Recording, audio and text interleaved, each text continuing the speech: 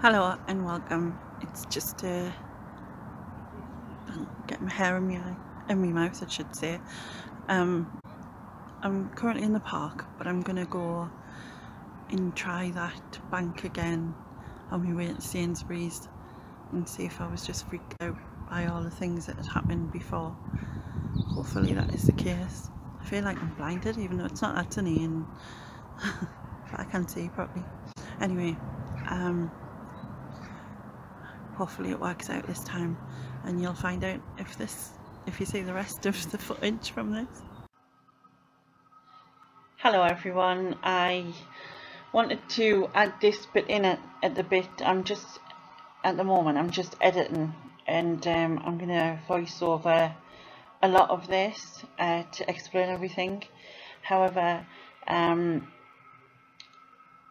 just on the way up to the bit where I turn back from now. So in the next bit you'll see it. It's like 4 minutes long, I think. So I kind of left that as is with the sound effects from the traffic and everything. And then I'll get back to you afterwards and explain how things were and obviously all the rest of it as I go further on. I hope you make sense of that somehow. But yeah, I'll catch you in a bit.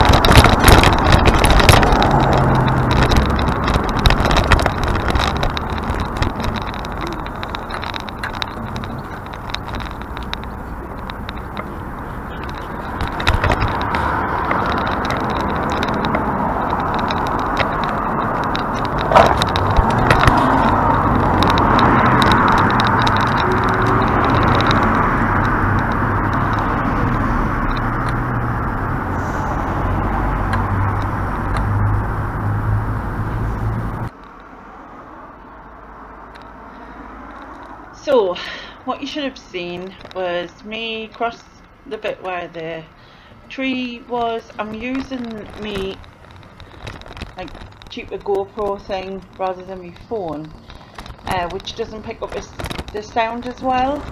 And in some ways I suppose real effects would have been to have my phone, so I would have been able to speak at the same time to give you exactly how I felt. However,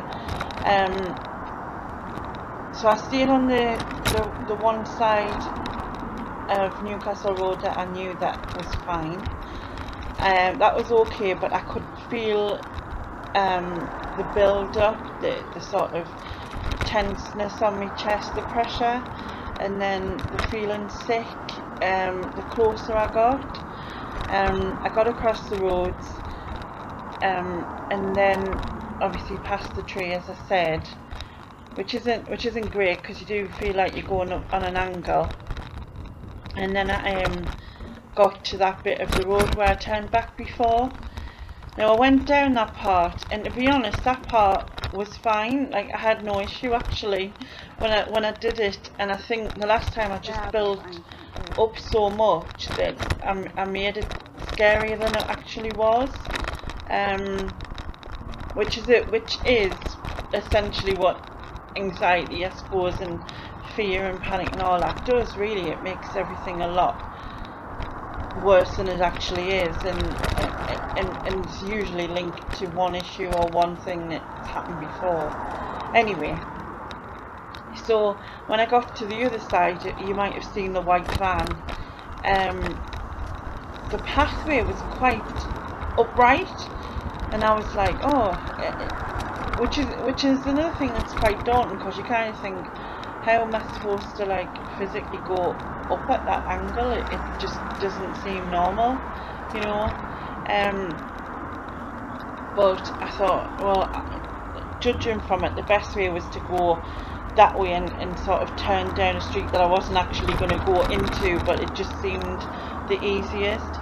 And I don't know if you heard, but the bottom, the foot plates on the bottom of the wheelchair scraped the path because of the angle was too high, which costed nothing for my for the way I felt. So I ended up sort of sitting there, and I've just cut that bit out actually. I sat there for a good few minutes to calm myself down because my heart started to race really badly. And I tense up so much and it starts to ache. Anyway, where I am now, I couldn't see if there was the drop down because the angle of the bank was so high, so I couldn't see if the drop down was okay, which actually it wasn't, to be honest. It wasn't great, but there was one further around the corner, but I couldn't see that, so I've had to come back up on myself here and cross on the zebra crossing. But yeah, so obviously given so far, I was already like really tense, really anxious, and like trying to calm myself down and repeating to myself, you know, and I was getting calmer, and then I would be like, some other little thing would happen, so you know, and I suppose that's life, but it's just when you're going somewhere new in the wheelchair, you know, the hurdles that you face is sometimes pretty daunting. I mean, here, when I crossed the road here, it was all completely fine, and then this was fine, and I was able to look up that way where I came from and see that there was a drop down around the corner, but obviously I didn't realise that, you know. So I think once I've done something a few times, it feels less of an obstacle, I suppose. Which I suppose is true in anything. It doesn't matter who you are, wheelchair or not. But I think it just really annoys us, like the state of the paths and stuff, like, and the sad thing is, is before I needed the wheelchair, I was totally unaware of it, and it just didn't occur to us what people were facing, and you'd think there'd be more done, like, to make it better for everyone, you know, not just like me, but people who have issues with mobility, in terms of who've got walking sticks or whatever. Obviously it's an issue for them.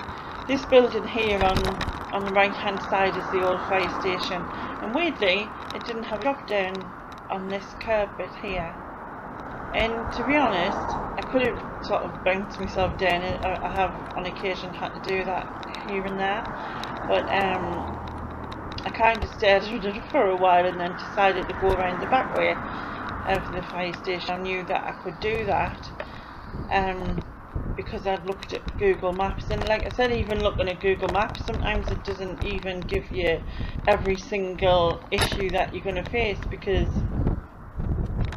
there's just so many things that you don't think about. And I honestly, like, really think I need to do something about it. I don't know why, but I really feel like I need to do something about it, and complain somehow. I'm not really sure how I go about that, who to, and what I would actually say. Anyway, as I'm coming around the back of the old fire station, the whole of this bit there in front, you can see there's like a groove in the ground. So I found the lesser of the evil of it all, and sort of went that way. Again, this is all just like bouncing about with, you know, when I first was coming out in the wheelchair, I used to get a lot of neck and back pain, neck and shoulder pain, because I think I was just, your body was bounced that about in the wheelchair, like you just don't even think about it. Obviously there's no suspension. Someone needs to like invent the Ferrari. There probably isn't a Ferrari of all types of wheelchairs out there somewhere. So obviously this is me coming out of the other side of the back of the fire station. I won't get into closures of fire stations, but yeah. But again, all of this path here, I was like trying to avoid the potholes, and again it was just all bumpy, and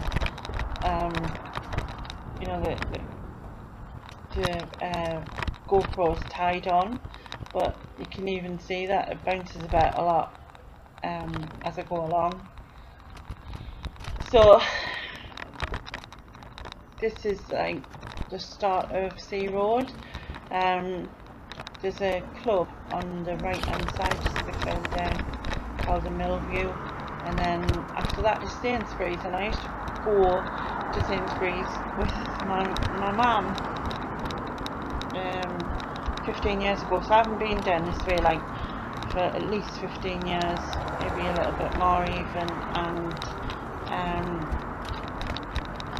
And as I said, I used to come into the Sainsbury's, but again I had issues when I got here, which you'll see in a minute. Just having to wait for the cars to come out and go in. That's the other thing as well, seeing around walls. It's a thing. It's like a magic power. You just have to have it. So anyway, I decided to come in this way instead of going right along the side. But then, as you can see, the drop curve there, it's like literally just a drop. So I thought, do I want to attempt that? I mean, I know it's not very big, but again, it's only going to take something little to tip me over, and you know, I don't want to fall. Obviously there was the humps there, so I didn't go that way and decided to go the other way around, because I knew there was like a trolley ramp on the other side, so that's what I did. I went round the front way. but I also checked out the pub, which is there, because I know they have disabled access, and I thought, oh, I wonder if I can get there. Not that I went in the pub, which, you know, it's a shame, I should have, but but yeah, I thought I would just check it out and see if, like, I was able to get in, because even though some places have disabled access, they're still not any good for me, because my wheelchair's a bit bigger, and so therefore they're not quite wide enough for people to put obstacles in the way, because they just don't think. So yeah, so I was looking at the doorways going along here to have a look, see what it was like. You know, you've got to check out the pub. As you can see, there's one of them there, and as long as I had, well, someone was there to open the doors, I'd be able to get in, no problem, it wouldn't be an issue, so that's good. So this is the trolley ramp thing, so that was pretty easy, simple, didn't have any issues. And then, like I said, I haven't been in here for like 16 years, 15, 16 years or whatever it is. And the thing is, I think I still wasn't relaxed, you know, because all I can think of is I've got to go back. So obviously those issues that I faced on the way down, where the wheelchair was, especially where the wheelchair was scraped the ground, I'm thinking I've got to go back down that, and for some reason going down is worse. Like if I have to fall, I'd rather fall backwards than I would frontwards, because I don't think having a wheelchair land on us would be a good thing. Well, not for anyone. But coming here, and to be honest, my brain was up my arse. I just couldn't think. I was like, do I need anything? I don't know. And I think all I was chewing about is I've got to go back. And although most of it was fine, you know, obviously I had to cross roads and issues, and I did manage to get round, and it weren't perfect, and the ground was a mess and things. There were still little bits that were sort of scaring us, I guess. So I must have looked like I'd just gone in there and pinched stuff or something, I don't know. Because I obviously literally just drove around the aisles and then came back out. Well, I got to the top here, and that woman who's coming out there, she left the trolley pretty much in the way, in a sense. So when I come round, the other lady standing, she came over and moved it. But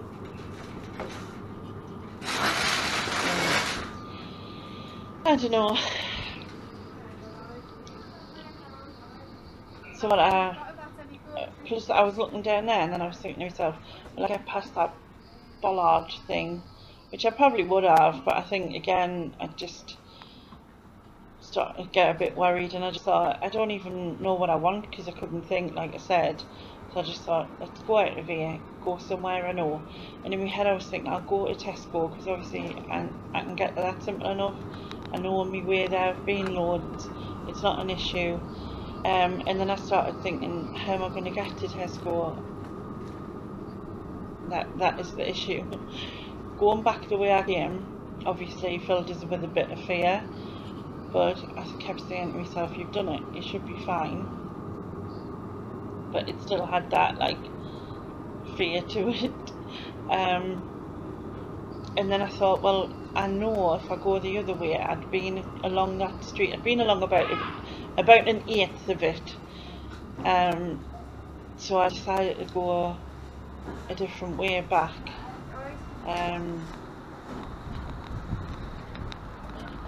So I came back out here, and I was going towards the I decided to come off the, off the side there, so it was easier. I don't know why. Probably just wasn't thinking. But I as I came around here, I realised there was also like road humps on the path further down, and I was going to go around because I wanted to go on the street on the other side. So I managed to see that they were flatter on one end, so I went towards them, went round. I don't know why I'm saying that, because it's not like you can't see. I didn't crash into the car, even though it looks like I did. And I don't know if you can see, but there's barriers over there. And I thought, do I attempt to go towards them and then duck under it, or clothesline myself by accident, which wouldn't have been good. But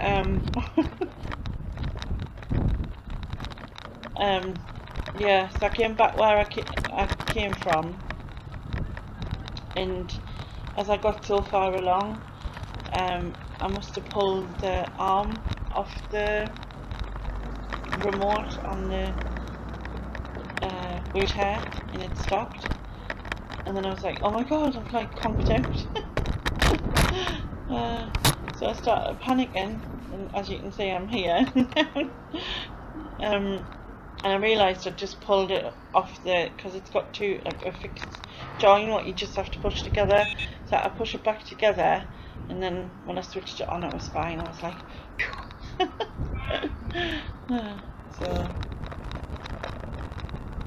so yeah, I think I sat there a second to calm down again. Honestly, it's mad because when I go somewhere I know so well, I don't think about anything. I'm just like, I guess your brain goes on automatic pilot. I watched a program once, and it's like when you do journeys that you do repetitively, sometimes you can't even remember doing the journey because your brain is autopilot. It goes in autopilot because it knows the journey so well. So then you're sitting there going, where did I go along that way? I can't even remember doing it this morning. And it's literally because your brain's sets to autopilot.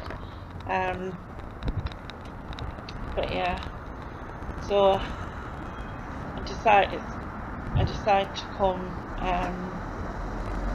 the other way around. So from my house, I'm kind of doing like a complete 360, and it took us an hour to go from mine to Tesco. Well, about 55 minutes or so, 50-55 minutes, which essentially, excuse the child on the Xbox, essentially it means,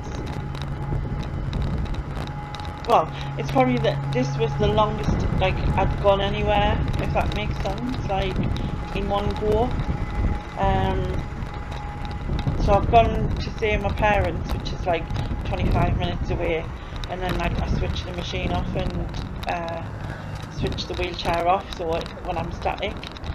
But yeah, I've cut out a lot of this because this road is really long. So I'm going to cut out a lot of this, and then I'll come back near the other end.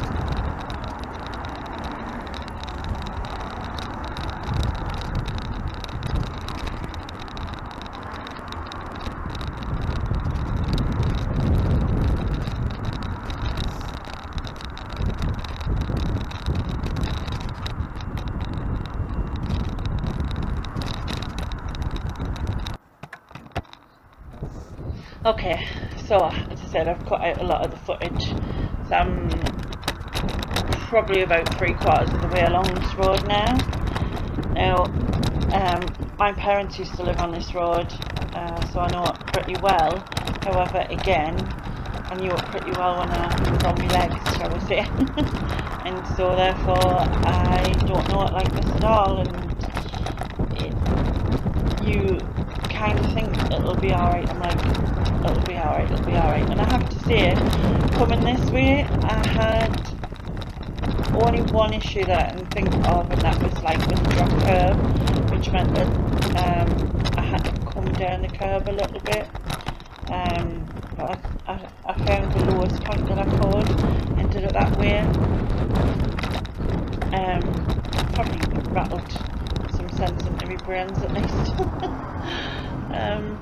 But yeah, as I said, I know this road very well because my parents used to live on it, and also my dentist was on it as well. And further up this side of it, further along, is where the fire is and the coffee morning that I go to. So once I get past this block and the next block, then I'm in an area that I know really well, and so I go that way to go to Roker Park, I went that way to go to Seaburn yesterday, which there'll be a video about. I've been that way for choir, I've been that way for quite a few different things. So like once I pass this next block, I can relax again, because I know that I'm not going to face any issues that I'm unaware of, unless it's something that comes up randomly. So like I said,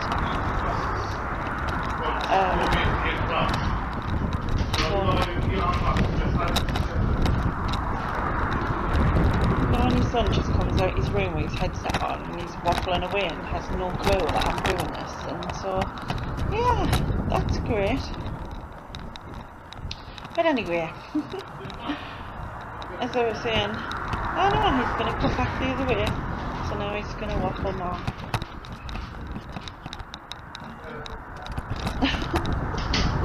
Anyway, he's back in his room now, so I keep going. So yeah, so I've been, although I haven't crossed this bit before here, I have literally been just the other side of this. So the church, you can just see, is on the left hand side. That's where choir is, and the coffee morning. So I know this path here, and I know that all of this is fine.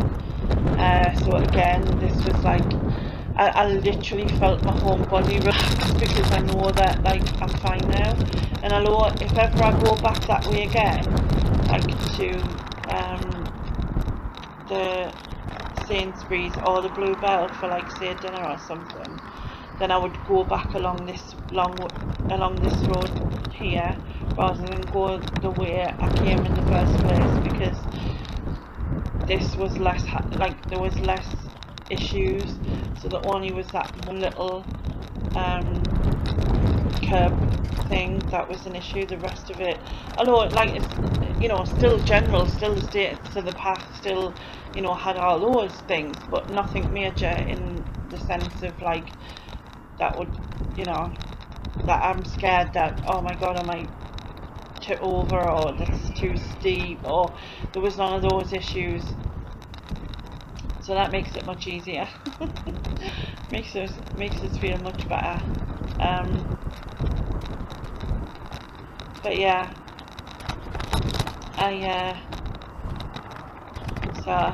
like I said, I come this way for choir and coffee morning, and at the top of here there's the person who lives there's garage, but he has a drop down curb that goes onto his in front of his garage, so I kind of cut across that, apart from when his car's there, which is obviously not his fault, but it is annoying for me because I have to go all the way around the outside. I'm sure that's a song that I won't get. Now I'm starting to get the hiccups. Now if your son mouthing off on headset, now I'm getting the hiccups. Honest to God, I'm like really good at these things, aren't I? Like really good. Overall though, just to wrap this up, as I've got about, I don't know how long left, 10 minutes or something. I don't know what it is.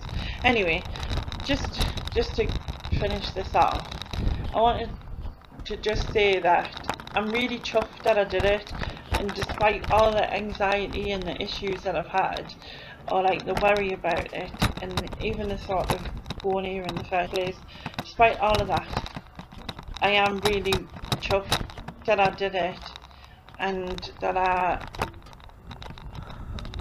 I went back and faced it, because obviously it is in the past something that I wouldn't have done. I would have let the anxiety and the fear control, which I'm not saying is easy, don't get me wrong. I know, you know, I spent so many years in my room, in my house because of it, but to be able to say I've done it, and I know now that I know which way I'm going and what's happening and what it's like there, I know that I would still go back that way, but it's the way I came back rather than the way I went, because that was just less stressful, or it felt less stressful. But yeah, I am really chuffed, and I think that what happens is your brain, when you're anxious about something, you fear it, your brain is doing that thing to try and protect you. So obviously it gives you all these responses to stop you from doing something that it thinks is going to harm you, because you've had that reaction and felt so stressed or anxious or panicked about something. And obviously your body's just doing what naturally it should do to protect you, apart from it then starts doing it to things that's not actually. So it's kind of like if you were faced with a lion, you would have this automatic response of like, shit, and leg it. Oh, by the way, this red setter is absolutely lovely. He's so placid, but my dog absolutely like loves him. He, like, whenever he sees him, he get excited. Anyway, side note. As I was saying, anxiety and fear and everything, it's normal to have those things, and especially say if you're going for a job interview, you're having an exam, you're going on a first date, whatever, all those things, yes, they should make you anxious, and that's normal. But it's when those things stop you doing things that, like, well, stop you even doing those things, but then stop you doing little things in your life, like going outside, which mine did. And because it protects us from, say, if you've been in a certain way and you've had something happen, or like you felt stressed and anxious about a certain way, then your body starts to say, oh well, I'll not go there either, just in case, and I'll not go there either, just in case, and then before you know it, you don't go anywhere, and it honestly just wrecks your life. And I know, so if you are struggling, and even if you can't do it on your own, try taking a friend and conquering things that scare you a little bit. Get help, you know, as well with your GP. He might be able to refer you. So here obviously is my Tesco. And I'm so happy to be back here, because it gives us that comfort, I guess. And I go in here. I haven't had my dinner yet, so I get myself a cake and a cup of tea. So I'll put a picture of that on to show you. It was a millionaire shortcake. It was 350 calories, but it was the best thing I've tasted in forever. It was actually really nice. So, thank you very much to everyone for watching. Please like and subscribe, and I will catch you next time. Bye bye.